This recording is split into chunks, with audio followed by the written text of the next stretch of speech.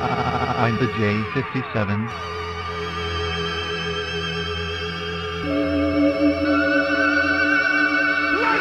Some of your favorite producers got me producing ghosty. Some of these rappers blood sucking like Bela Lugosi, mostly anorexia and nervosa. They will abandon the culture right off of the bat like it's Sosa. First one to do this, I told you. Made money with HBO, shouts to Don Will and Wyatt Cenac. I'm off of the synapse, attention now kidnapped, watching the Ring app. Try to find where you hide your bling at, snatch the whip, scratch the bin out. Fuck saying where we rank, I know we been out 6 figures in the bank, about to win now. Yeah, kid, good looking, family eating off what I've been cooking. People waste their time all day on the phone like the brolic dude in bookings. Pro Tools with my Pyrex, now they watch like the IRS. About the green like my iris, go and sleep. Come on, you go ahead. I insist. Then I am Kruger, brains should be in the loop, snare is a Ruger.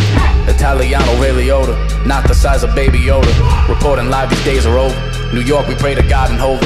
New York, we pray to God and Hova. New York, we pray to God it's over. Drill back, real rap, 808, give them a peel cap. God of the drum and they feel that. God of the drum and they feel that. Drill back, real rap, 808, give them a peel cap. God of the drum and they feel that. God of the drum and they feel that.